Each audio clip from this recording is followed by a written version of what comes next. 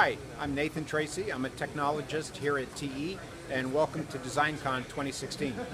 Here at this demo, I wanted to talk to you about the world's first microQSFP optical demo.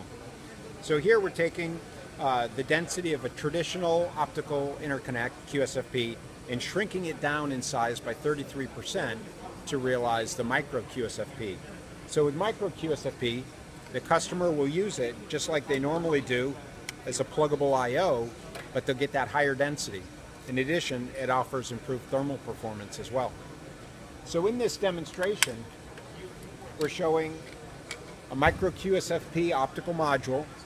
We have a 25.7 gigabits per second pattern generator coming through the module, doing the conversion from electrical to optical to a loopback fiber back into the module, and then taking the received signal and presenting the eye right here. And so as you see, we have a wide open eye. We're running at 25.7 gigabits per second, as I mentioned. And really exciting because this is the world's first demo for this. The microQSFP MSA just released a mechanical spec last week.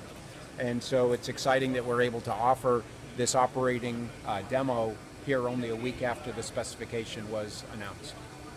Thank you.